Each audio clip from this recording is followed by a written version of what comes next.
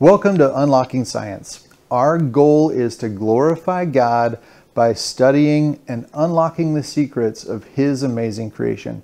I'm your host, Mr. P, and today we're going to show you how to build some of the barometers that we demonstrated in our episode called Weathering a Storm. So the first one we're going to look at today is a wet barometer and then a dry barometer. You can find the description, supplies, and instructions for this in a PDF at the link in the description. So let's look over here at the wet barometer first. I bet you can guess why this is called a wet barometer, because it's got wet stuff inside of it. It's got liquid inside of it. So a barometer is a device that helps us measure the air pressure, the amount of pressure that's pushing down on us, and it can help us predict whether weather patterns are changing. If the barometer is falling, a low pressure stormy system is coming in. If the barometer is rising, then a high pressure clear system is coming in. So all you need for this are some basic supplies. The only thing you might need to purchase special is this piece of tubing. And if you really want to make this activity extra fun, make sure this is a root beer bottle and you come along with a set of ice cream, vanilla ice cream, make some root beer floats, enjoy that time together as a family together, then build this activity. Okay, so the basic idea is to take this bottle and then we're going to insert the tubing down inside here. So this tubing you can get at a hardware store, probably 3/16 or 1/8 inch diameter would work the best. So the first thing you're going to need to do, and this is why we need adult supervision with these things, we're going to use something like scissors or a utility knife or a pocket knife. About 2/3 the way up the bottle here, or right where it starts to taper, I'm going to puncture the bottle without cutting myself and just make a little hole that's big enough for that tubing to fit through. So it doesn't have to be exact. That tubing will fit through that hole. Make sure that fits. Okay, so we've got the tubing to fit through there. And then we don't need the cap to be on this one tight, but it's going to help control some of the evaporation. And I'm going to cut off the tubing so that it'll sit down in the bottom just above there. And it's probably going to take about 1 foot to 18 inches. If you're going to purchase it, probably get about 2 feet of tubing. So we can cut off this tubing to about 1 foot. Set that excess aside. And then we're going to use this as our tube to hold our water. The next thing you might want to do is construct our little scale. So all I've got here is a piece of cardstock. I've folded a little edge down it. You can use a ruler to make marks from the top down so that you can see the different graduations. So if we come in here and look at this example, we can see the different marks that we've made down along here, and that's going to determine our water level. Right? So you can tape that right here to the side of the bottle, and it's going to line up right here along the side of your tube, and then tape the tube. So I used a clear heavy packing tape so that stuck well, but other types of tape will work as well. So to make the water inside visible, I'm going to add a couple drops of food coloring, and the more we have in there, I'm going to go for 6 drops. I'd probably go with green or purple if it were me doing it, but we got some green food coloring here. And I'm going to fill this bottle up. Now I definitely don't want it to be higher than the level of the tubing. I'm not going to spill anything, but if we do spill stuff, we can clean it up. And just remember, kids, making messes is fun, but you have to help clean them up. All right, we're almost full here. Now what's going to happen in this barometer is the air above us is going to be pushing down on the surface of the water, and it's going to force water up inside of this tube. And as the pressure changes, we should be able to measure the change in that water coming up and down. So the pressure, as it increases in a high pressure system, is going to force the water up the tube. In a low pressure system, it'll go back down the tube. Okay, so this is the tricky part. You can use a piece of chewing gum or a piece of Play-Doh, some type of dough or clay, anything like that, that's going to plug the hole. So I've got a matching green one here to go with my color.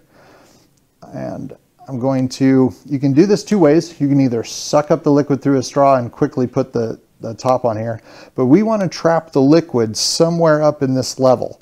So it would be similar to our example over here. We just want the liquid somewhere in here. It doesn't matter exactly where it is.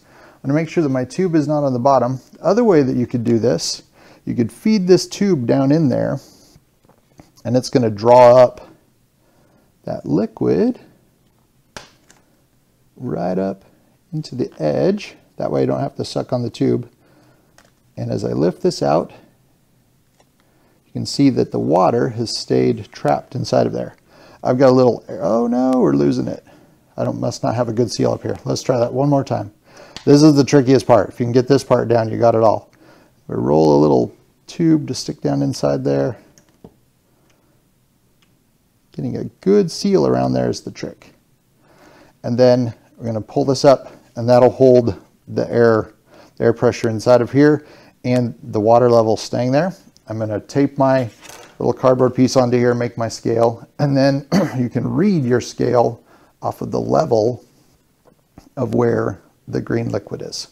Okay, so that's the instructions for making the wet barometer. Over here, we've got the dry barometer set up. Now this is a little different. What we've got here, we're going to construct this device, and this is called a dry barometer because it's dry. There's no liquid inside of this one. We just have a latex membrane, a rubber membrane right here, and this membrane is what's measuring the air pressure. So there's air inside of the jar, and I've sealed it off very tightly. Just the trick to this one is to get the jar sealed up as tightly as we can. And then this pointer here is going to tell me the air pressure. As the air is pushing down, if it's a higher pressure system than when I filled the jar, this pointer will point up. If it's a lower pressure system, then the top of the balloon will pop up and the pointer will move down. So this will help us see the relative air pressure based on when we made the device. Okay, so what we need for this one is just a large balloon and a large mouth jar. It doesn't have to be a glass jar, it can be a plastic jar. The bigger, if you had a really big balloon, you could get a bigger mouth like this. The bigger the mouth, the more precise the measurements would be, the better it would be. But I'm going to take this and simply snip off about where the neck of the balloon ends. And if I had sharper scissors, okay, I'm going to stretch this out, and I'm going to get it right over the mouth of this jar. This might be helpful to have somebody holding this with you. And I want to try and get this, I got a big old bump in the middle there. So we want to try and get this down as flat and smooth as we can by stretching this out to the sides. Okay. It might help to blow up the balloon a little bit before you do this to get it all stretched out nice and smooth. This one does not want to cooperate. And so if we get this stretched, there we go.